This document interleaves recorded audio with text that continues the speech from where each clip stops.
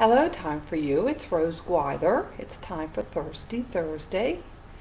Today I don't have anything really, a new product to talk about today. But what I'm going to talk about is three of my favorite things. And I thought maybe it's something to remind you of some of the things I have talked about. But these are the three of my most favorite things that I find that if I go into my cabinet, it's like I have to have these things. These are like staples to me, even though they're luxurious. Each one of these are very, very moisturizing. And I thought that was interesting that I picked these three things, because they are all moisturizing, but they just happen to be moisturizing. But my most favorite thing is the CBD Beauty Boost. It's a 600 milligrams of CBD. You know, there's no THC in it, so that's no problem. But this is just so moisturizing. I use this every night after I cleanse my face. Very important to do these steps. Cleanse your face, toner, and then I add this. It says to add 1/4 to 1 full dropper. Okay, see how big that is. Now I use about maybe 1/3 of a dropper on a regular basis, and I find that's plenty. You don't need to have a whole dropper, and this will last you a very, very long time. But it gives you great results in your skin. Your skin really changes, at least mine did. And the other thing is, my dermatologist likes whatever I'm doing and says continue to do whichever you're doing, and which I find very important, because they would rather for you to use other products that have toxic chemicals in them, and I didn't want to do that. So after about 2 months of using this, I had to go back to the dermatologist, and he was pleasantly surprised and pleased. So this is something that's very, very helpful and very moisturizing and very healing to your skin.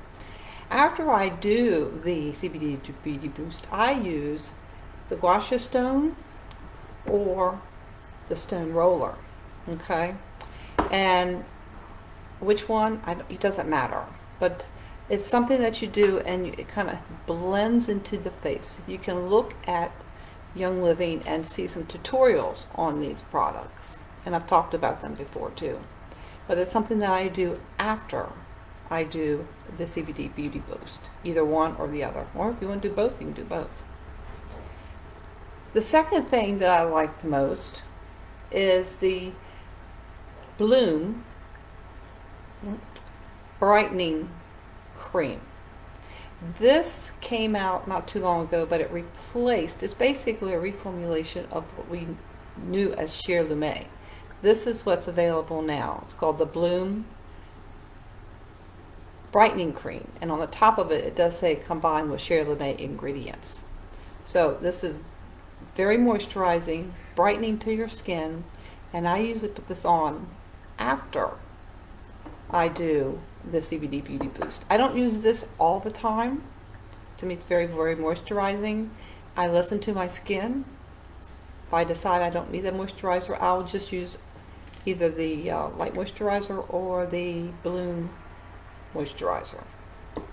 The third thing that's one of my favorites is the Young Living Rose Ointment. Now this is very similar to the Animal Sense Ointment, and you can use both of them. I just like this one because it's in a small container, and I can use it easily, because an Animal Sense one is a pretty large container, but also very, very nice to have. And this, of course, has rose oil in it. So I really like this, but I use this every morning after my shower on my elbows. What a difference my elbows are. No longer are they hard or cracked or anything. They're very moisturized now. They're very soft. No cracks. So it's so helpful. And just a little bit goes a long way. This will last me a very, very long time. It's amazing how much usage you get out of these products. So that's what I have for you today. Let me know what some of your favorite products are. especially for the face and your skin. Have a great day. Bye.